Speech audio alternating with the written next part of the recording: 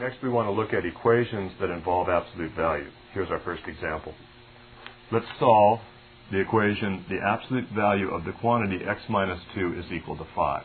Now, we solve this equation by thinking of the absolute value, or thinking about what's inside the absolute value as being either positive 5 or negative 5. That's the only way we can get the absolute value of a quantity to be equal to 5.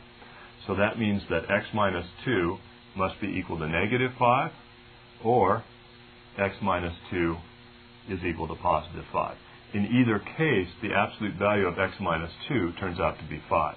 So I get two separate equations to solve. I'll add 2 to both sides of this equation and get x is equal to negative 3. And I'll add 2 to both sides of this equation and get x is equal to 7. So our solution set for this equation is negative 3, 7.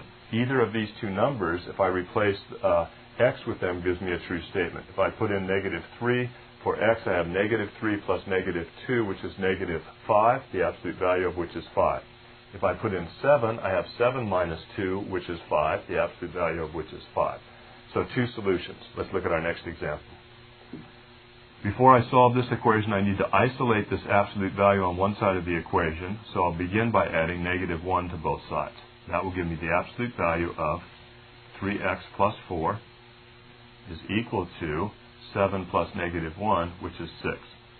Now, the only way the absolute value of 3x minus 4 can be equal to 6 is if 3x plus 4 is equal to 6, is if 3x plus 4 is negative 6, or 3x plus 4 is equal to positive 6.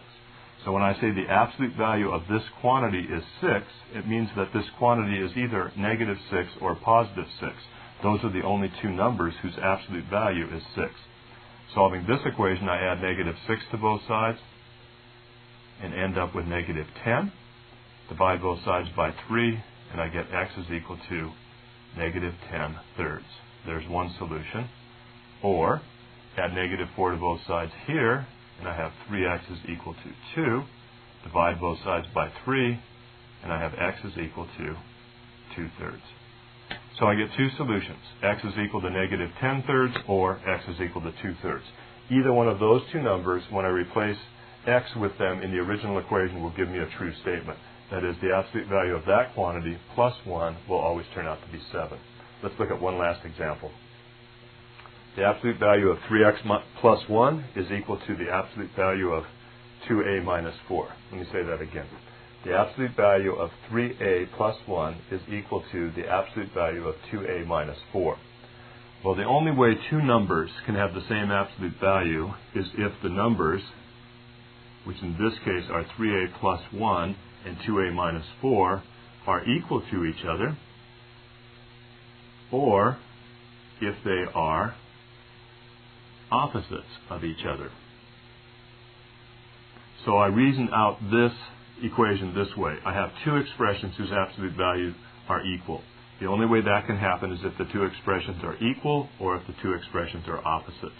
In this case, I'll add negative 2a to both sides to begin with, and a negative 1 to both sides, and I end up with a is equal to negative 5.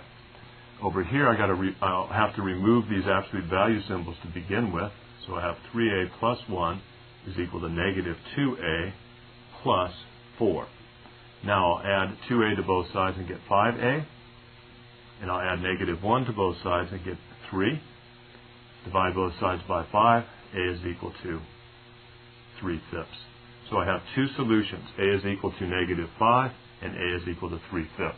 So I reasoned this one out in a manner similar to the way I reasoned out the previous two problems. These two expressions right here, their absolute values are equal only one of two ways. If the two expressions themselves are equal, or if those two expressions are opposites. So that's a quick look at some equations that involve absolute value.